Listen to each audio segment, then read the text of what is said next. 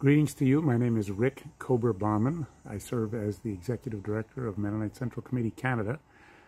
And one of the real joys, privileges of that role is I get to say thank you to you. And I'd like you to think of this particular thank you as coming from thousands of people that you've never met.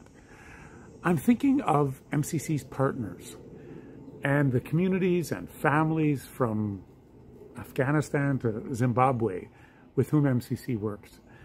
These partnerships are built on trust, often multiple years of trust working alongside MCC, and that work is enabled, made possible by your gifts, by your generosity. These partners could be women's groups, they could be churches, they could be agricultural cooperatives. They are collections of people with a vision to improve the lives of the people in their communities.